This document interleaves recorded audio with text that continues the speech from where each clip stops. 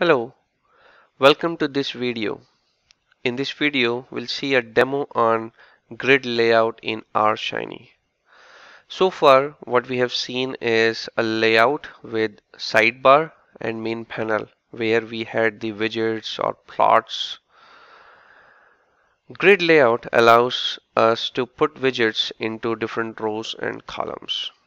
We'll be introducing two new functions, fluidRow function and column function.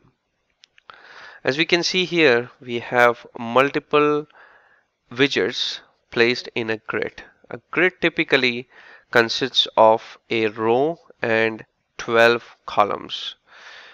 These 12 columns could be used to position our widgets.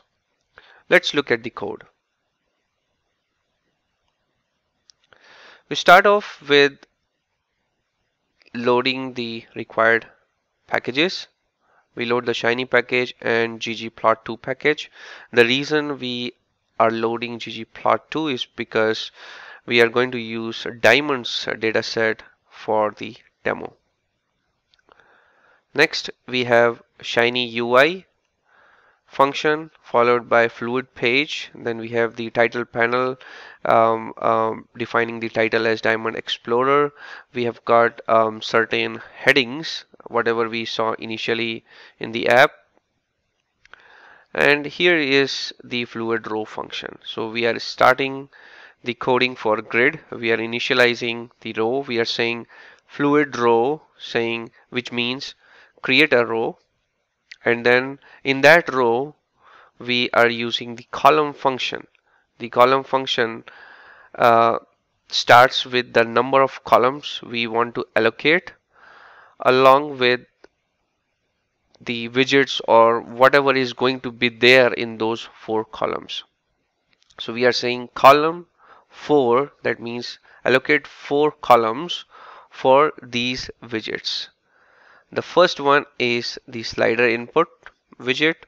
Then I've given the line break, and then we have 2 checkbox input widgets. I'm not going to go into the coding what we have inside the slider input because the main purpose is to show you how the grid layout works. However, just so let you know, I've used Diamond's dataset, so all that you see in the slider input is based on this Diamond's dataset.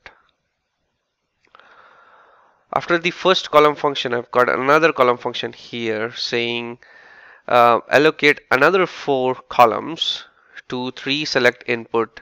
These select input widgets are for X, Y, and color. By the end of this column function, we have already consumed 8 columns out of the total 12 columns in the grid.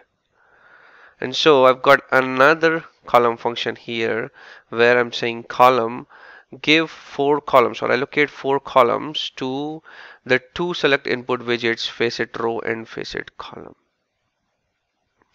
By this, I've defined the way I wanted my widgets to be positioned or located in these columns. We end the fluidRow here, and then I've got the plot using the plot output function just underneath the grid. And that's how we got the layout which I showed you earlier. Let me run the app once again. So just to recap, I had the headings and the title panel here. Then we had the grid in the middle, and then finally the plot.